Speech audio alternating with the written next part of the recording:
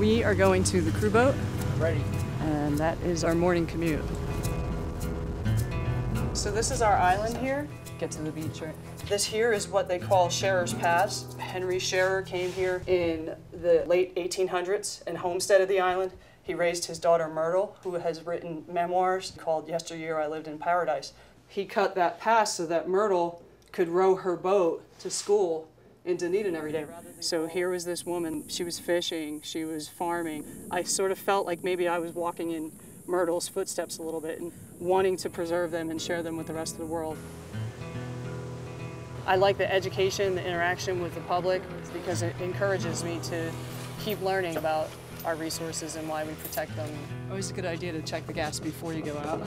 We're gonna go out to the beach and do turtle patrol. We ride the beach and look for evidence of nesting sea turtles. So here we have the gopher tortoise. He may start eating. And it looks like our cage has been successful. That armadillo probably sensed. We have a nature trail that's 3 miles. It winds up through what we call a coastal strand community. I lived here probably for 10 years before I realized that there was what they call a mangrove tunnel. Let's go into our kayak trail, where you have all sorts of birds and all sorts of little tiny crabs and mangrove snakes and things that only really live in those trees, and serves as a really important nursery for a lot of species of fish. That paddle through that mangrove tunnel, I think, is just untouchable. It's that behind-the-scenes view that you might not really be able to appreciate if it weren't for this.